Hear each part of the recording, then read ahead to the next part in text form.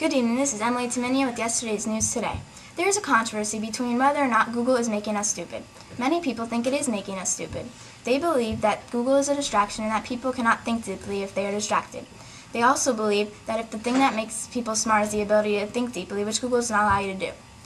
If we are distracted, we learn less, which is what Nicholas Carr says. He also says that people can Google all the facts they want, but they can't Google their way to brilliance. On the other hand, many people think that Google is not making us stupid. They think that Google is a great way to find information on a certain subject.